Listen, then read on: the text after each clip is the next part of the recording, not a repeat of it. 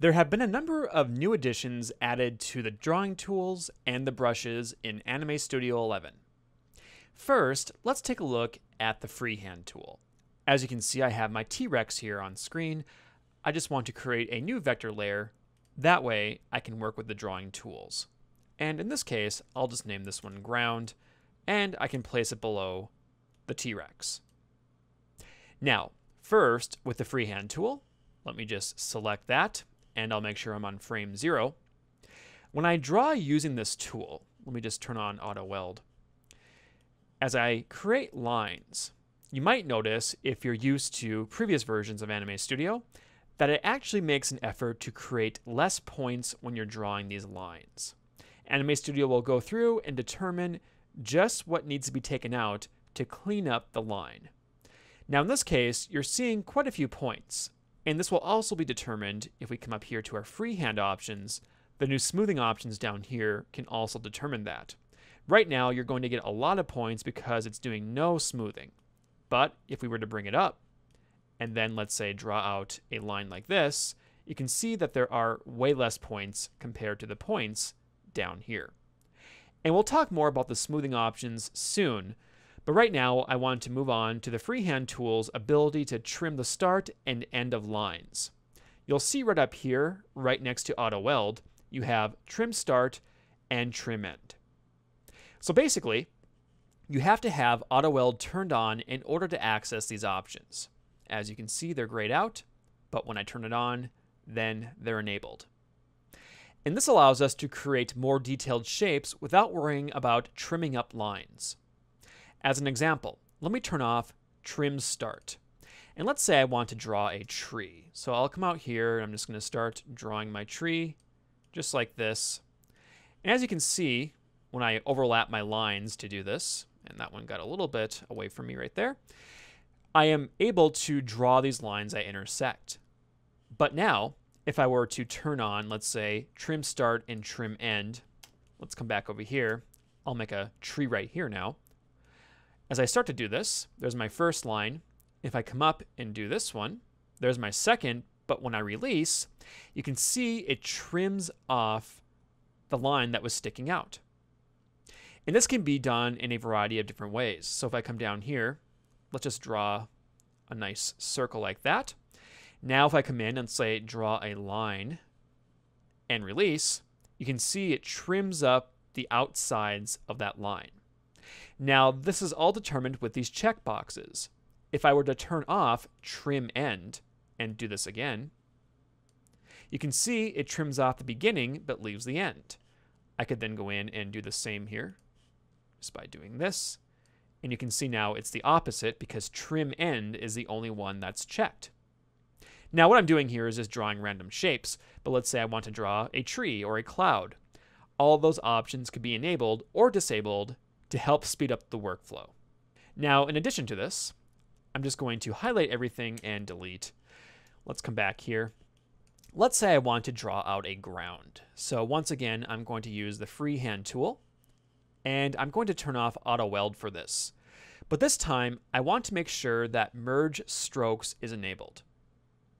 Now I'm going to come in here and just start drawing something out. Let me increase the width of my line to, let's say, 6, and I can use a black stroke color just so it's easier to see. I'll come in here and I'm just going to start drawing. Now, I'm just doing something pretty simple here, but let's say I just want to sketch out some ground here for this scene.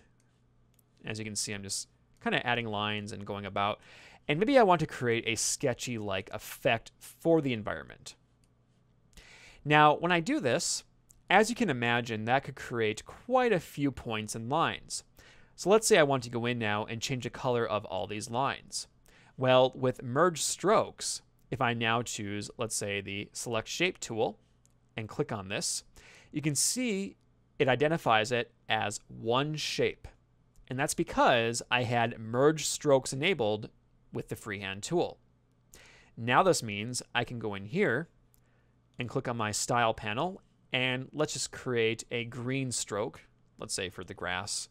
And you can see as I modify the colors, it's changing all the lines that I created because they are all identified as one shape. So that is pretty cool. So now, let me click OK. I want to come over here and take a look at my smoothing options for the Freehand and Blob tools. And I showed you this a little bit. Let me just scroll up here. Let's say we want to draw some clouds. I'm going to select again the Freehand tool and go into my Freehand options. Down here, you'll find the smoothing dial.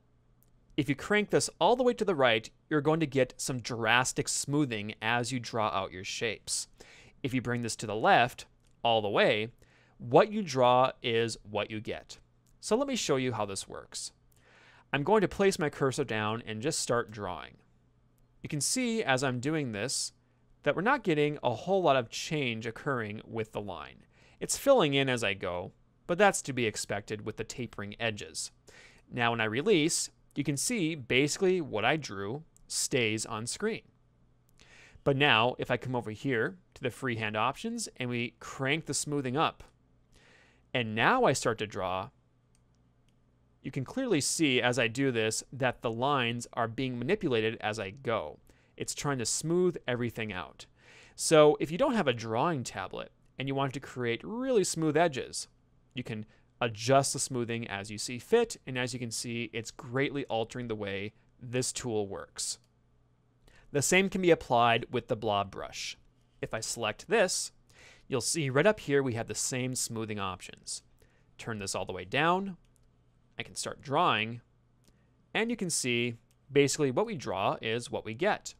But if I crank this up, let's come over here, you can see now it's definitely being manipulated as I draw additional points with the Blob Brush.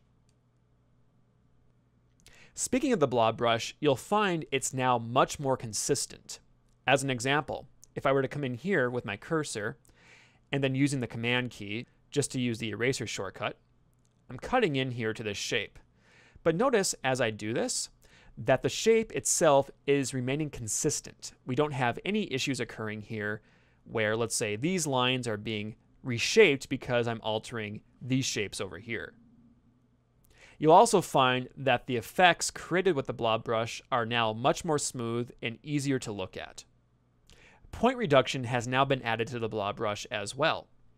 If we come over here, let me just re-enable checkered and come over here and click, you can see we have quite a few points that come in with the Blob Brush.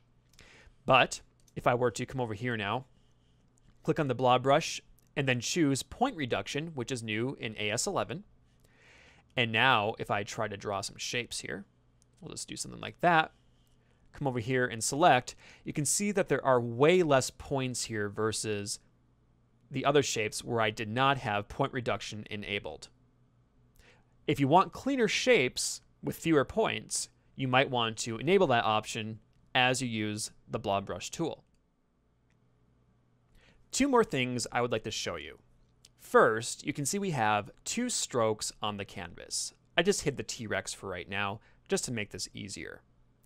Now you'll see at the top, it looks darker and a bit more inconsistent. We have darker spots going on, and overall, it has, I would say, a more contrasty look. Here, it's a much more consistent look. What we're doing here is simply toggling a new mode called Merge Alpha.